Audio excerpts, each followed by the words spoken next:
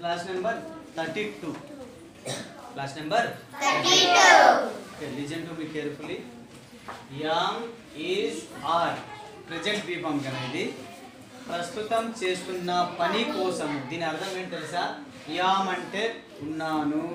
Is అంటే ఉన్నది are అంటే ఉన్నారు ప్రెజెంట్ లో యూజ్ చేసేటువంటి విభామ్స్ కాబట్టి ప్రస్తుతం చేస్తున్న పని అర్థమైందా next what are you doing next was were was అంటే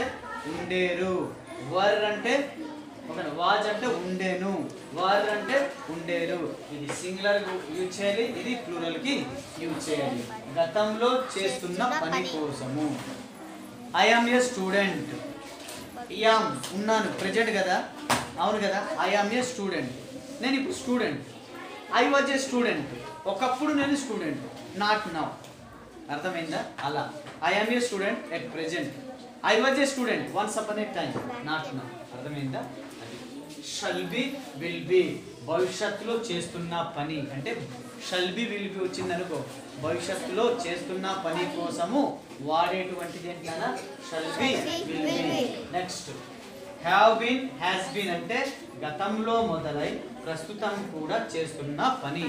I have been teaching English classes since morning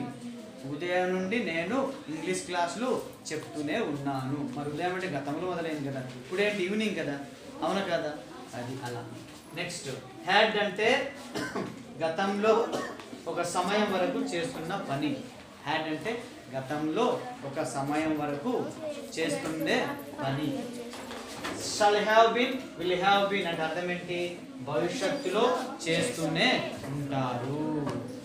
I shall have been teaching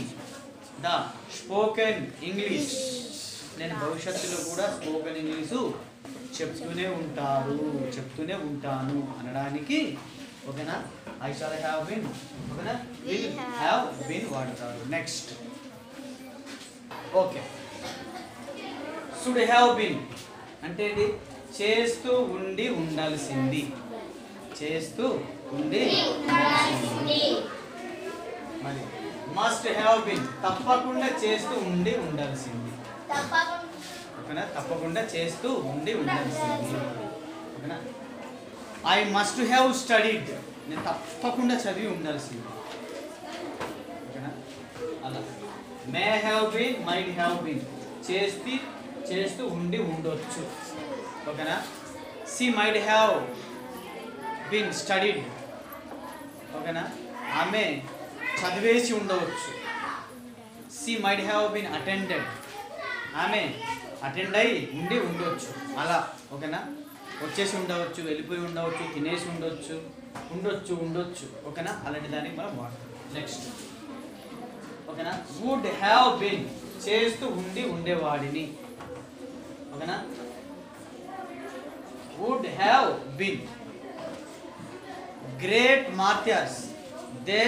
had fought against the Britishers otherwise we would have been slave under the British అంటే మన freedom fighters వాళ్ళు British వాళ్ళతో పోరాటం చేసి ఉండకపోతే మనమందరం బానిసలుగా ఉండే వాళ్ళము అని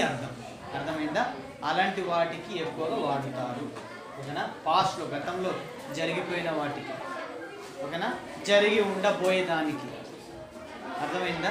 కుడ్ హ్యావ్ బీన్ అంటే చేస్తూ ఉండి ఉండేవాడిని నెక్స్ట్ కుడ్ హ్యావ్ బీన్ అంటే చేస్తూ ఉండి ఉండగలిగే వాడిని ఓకేనా చేస్తూ ఉండి ఉండగలిగే వాడిని ఐ కెన్ నేను చెయ్యగలను ఐ కుడ్ నేను చెయ్యగలిగాను ఓకేనా తర్వాత I could have been finished అంటే నేను ఫినిష్ ఏదైనా సరే ఓకేనా ఏదైనా సరే నేను ఫినిష్ చేసి ఉండగలిగే వాడిని ఆర్ ఉండగలిగా వాడిని అనే దాంట్లో ఎక్కువగా వాడతారు వీటికి మీకు అర్థాలు ఖచ్చితంగా రావాలి తెలుగులో కర్తరి వాక్యము కర్మణి వాక్యము సామర్థ్య వాక్యము సంశ్లిష్ట వాక్యము అర్థమైందా కుష్మాలు, దంతోష్ట్యాలు ఎలాగైతే మనకు ఉన్నాయో వీటికి కూడా అర్థము. You must study the old meanings, you must keep in your brain. అర్థమైందా? ఖచ్చితంగా మీ బ్రెయిన్లో ఇది ఉండాల్సిందే. ఓకేనా? Okay, that's all.